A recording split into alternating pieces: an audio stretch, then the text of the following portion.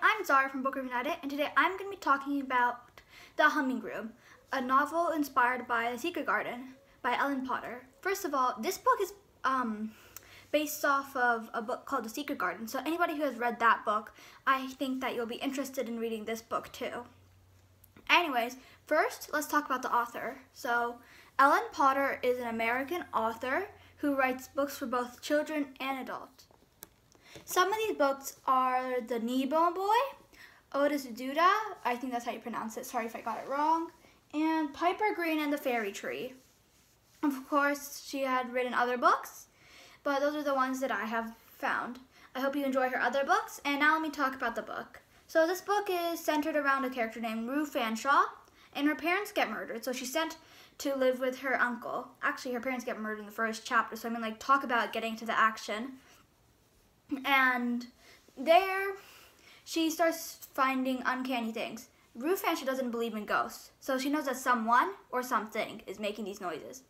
And the noises are humming that she keeps on finding in the hallways.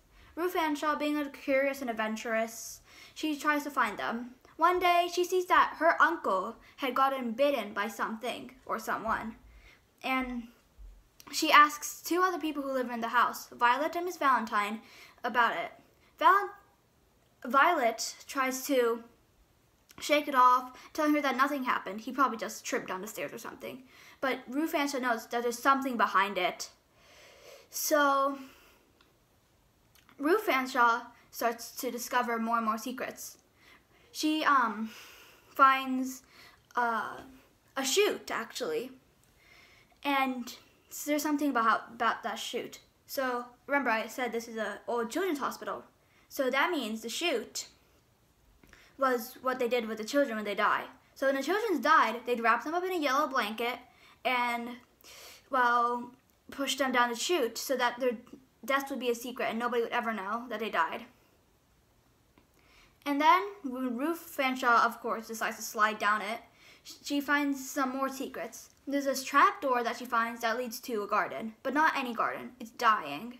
It's just all dead. It looks like it had been beautiful once, and there's so many different things in it, but now it's all brown and crumbling.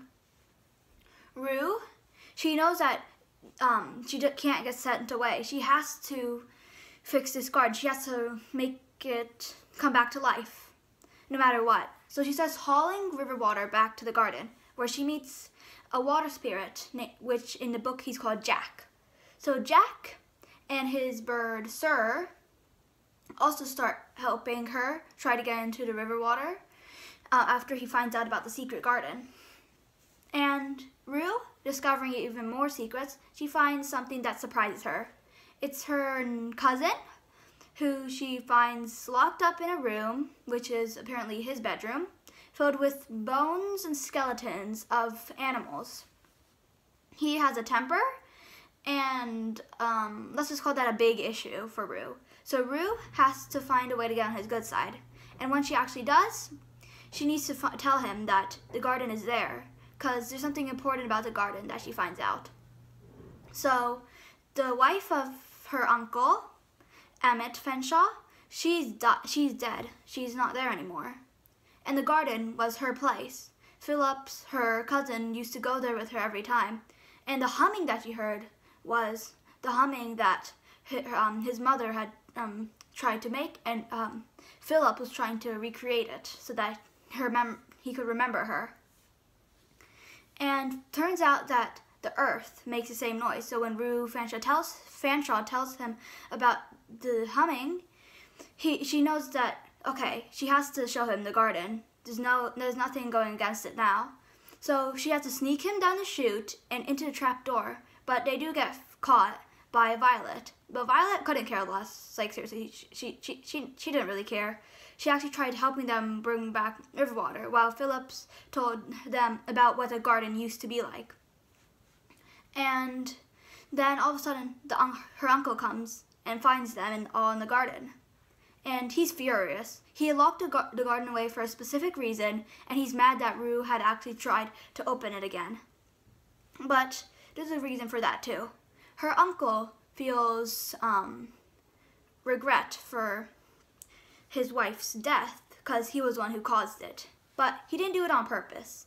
So his wife was from the Amazons, and that's where he found her.